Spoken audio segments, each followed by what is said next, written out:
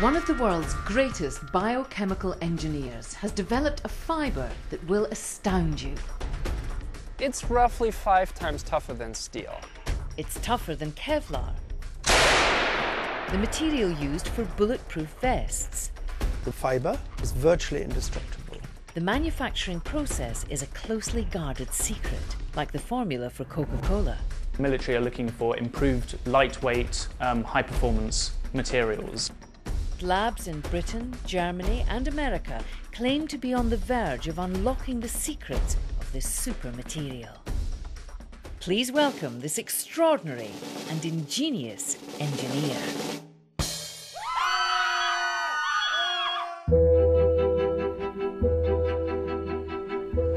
At Oxford University, the Oxford Silk Group is a research lab dedicated to unravelling all the secrets of the phenomenal fibre produced by spiders.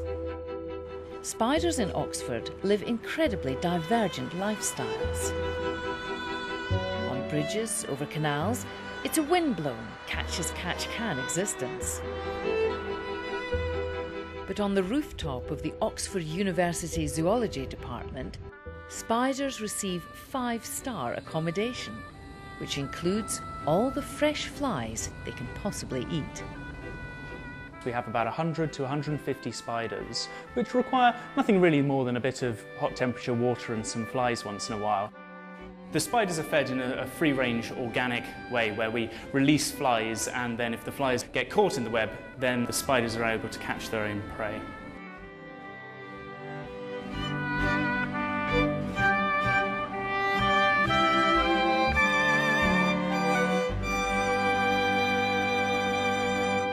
One really interesting thing about spider silk is the fact that it's not already stored, reeled up like a fire hose. It's produced on demand, and it's stored inside the spider as a liquid gel. Now, this liquid gel is then carefully pulled through a specially shaped duct, and the act of just pulling it through this duct transforms it from this liquid gel into this hard, solid fibre. Reproducing the liquid gel and replicating the process of transforming it into a fibre is the holy grail of spider silk research. It's not just one type of material that you see here, it's actually 6 different types of silk created by different types of glands inside the spider. You have very strong dragline silks coming out from the centre, which act as the radial spokes and hold the whole web together. You then have very sticky and stretchy silks combined going all the way around, which are used to actually capture the flies when they fly into it. So if I put my fingers on this, you can just see how much this sticks to my fingers and moves, and it's a lot stretchier than the dragline silk. After gently pinning this spider down, a fibre is pulled from its spinneret, and it can sometimes be spooled for hundreds of metres. We know that silk is an extraordinary material.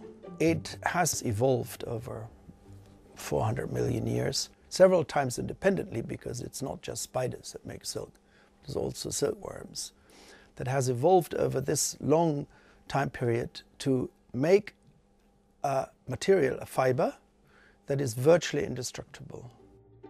The silk of silkworm cocoons is not as strong as spider silk. Farming spiders in large numbers for their silk hasn't worked. In close quarters, spiders eat each other. Silk is truly a green material. This is in stark contrast to how we normally make our other high-performance fibres. Kevlar is one of the highest performing synthetic fibres. It can literally stop a bullet. But manufacturing Kevlar is not an environmentally friendly process. Kevlar, which requires concentrated sulfuric acid, 300 degrees, 400 atmospheres, is incredibly polluting.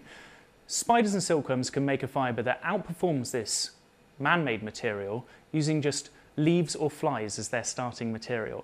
In the basement of the Oxford Silk Group is an arsenal of high-tech tools used to unlock the secrets of spider silk.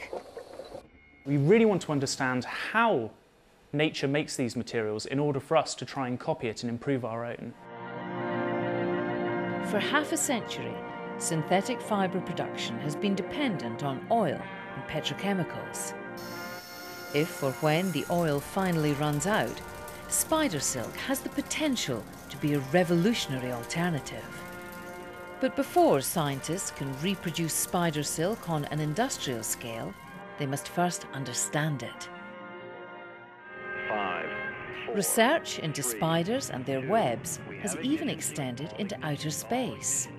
All engines running, we have a lift In a off. 1974 NASA mission, 3 astronauts were joined by 2 spiders in a student experiment to see how weightlessness would affect the making of a spider web. There was some initial disorientation.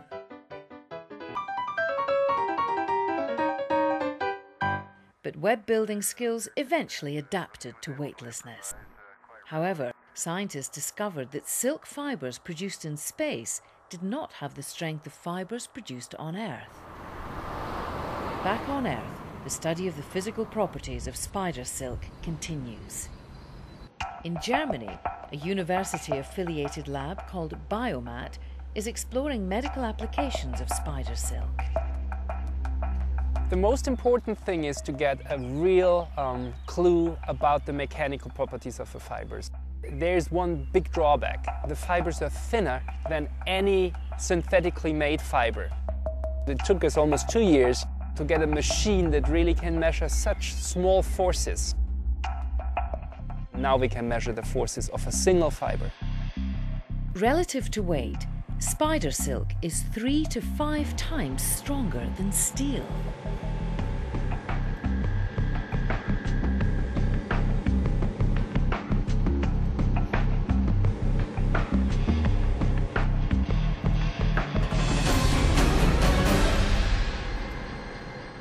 Proteins are the building blocks of spider fibers and webs. So if you understand the molecules, then you can understand the rest of the system. What a spider has to do first in its gland is produce the proteins. This is done by specific cells. They produce the proteins and they secrete it, so they put it into the lumen of the gland. This is called the dope.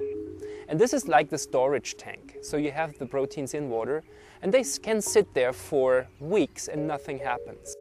So what the spider does actually, it pumps the dope into the so-called spinning duct. And the spinning duct is nothing else than actually a water-removing system. So this can be done chemically and actively by cells removing water, and it's actually a combination of both.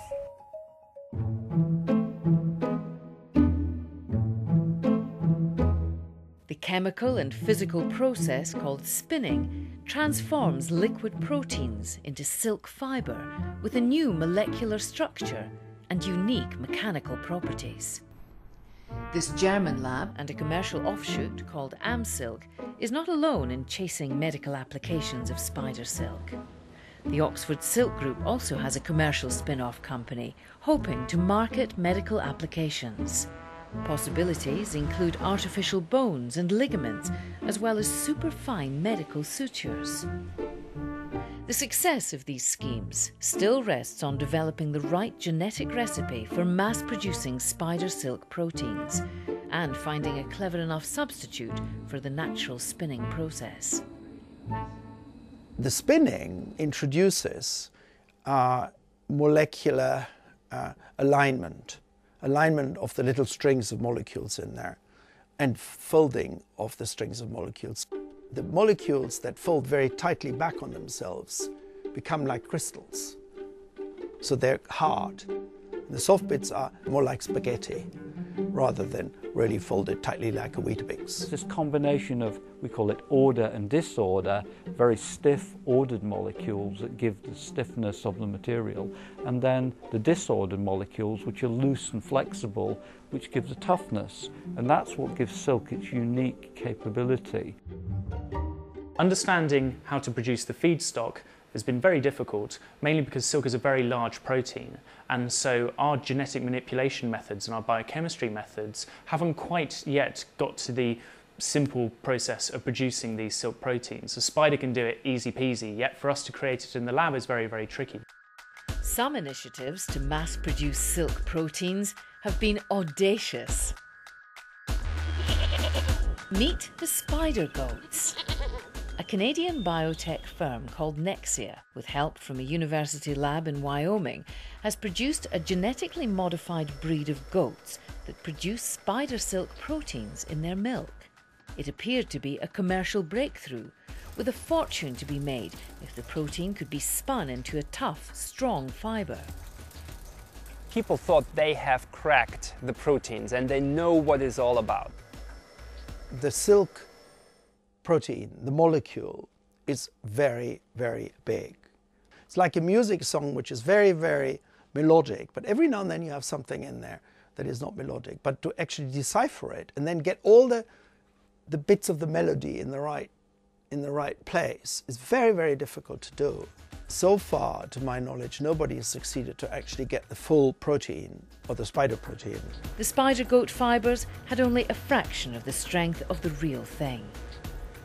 And the Nexia spider goat enterprise has been put on hold.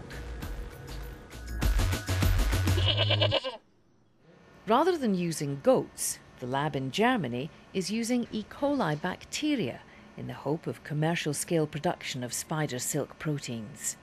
We, on a computer, actually created genetic information based on the knowledge we have on the proteins.